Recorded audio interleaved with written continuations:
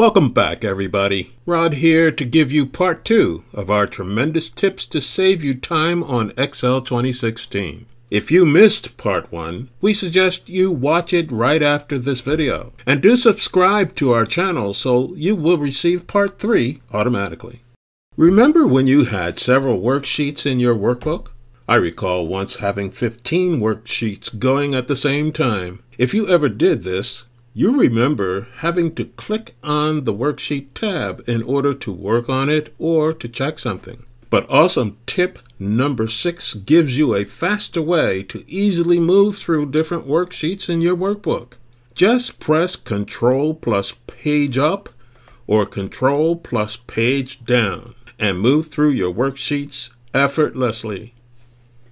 When writing a long sentence in Excel, the sentence will run over into as many cells as needed for the length of the sentence. When writing a long sentence in a Word document, all you have to do is press Enter and the cursor starts another line.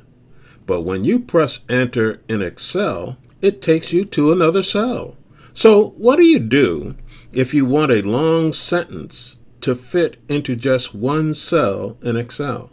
Fantastic tip number 7 is the answer, and here's how. Start writing your sentence and press Alt plus Enter each time you want to start a new line. And there you have it. Your long sentence is presented in many lines, but in one cell. Keep watching because we're just getting warmed up. Also remember to subscribe to our channel and receive our videos automatically. Sometimes it's necessary to hide confidential information in a document. To do this, you select the information you want to hide, and this can be the complete column or row or just the particular cells you want to hide. Then right-click on your mouse, click Format Cells, then click Custom, and write 3 semicolons inside the type box and press OK. Or you can save time by using tip number 8. To do this, simply select the cells being hidden, then press Ctrl plus 1. Then click Custom and write 3 semicolons inside the type box and press OK. Now does that save time or what?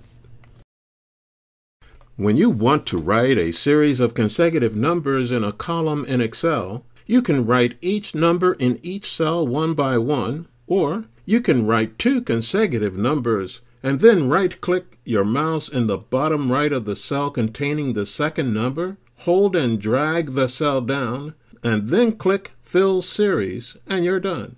Or you can make this a much simpler process by using tip number 9. Just write a number in the first cell, for example, the number 1, then press Ctrl while dragging down the cell by the bottom right corner.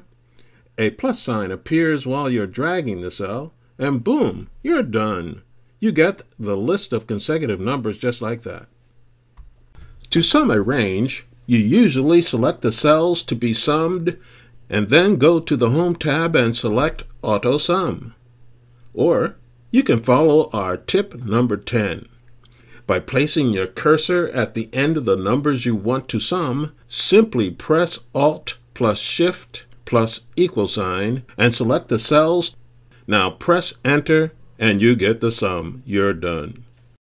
Now you have 10 cool time-saving tips using Excel 2016. And to practice, just hit the download button below. If you liked this video, please remember to comment, share it, and hit the like button. And be sure to look for part 3 of our tips, which will be coming shortly. And check out part 1 if you missed it. Please remember to subscribe so you can keep up with our videos. And remind your friends that if they have an electronic device, they can burn to learn. Thanks for watching.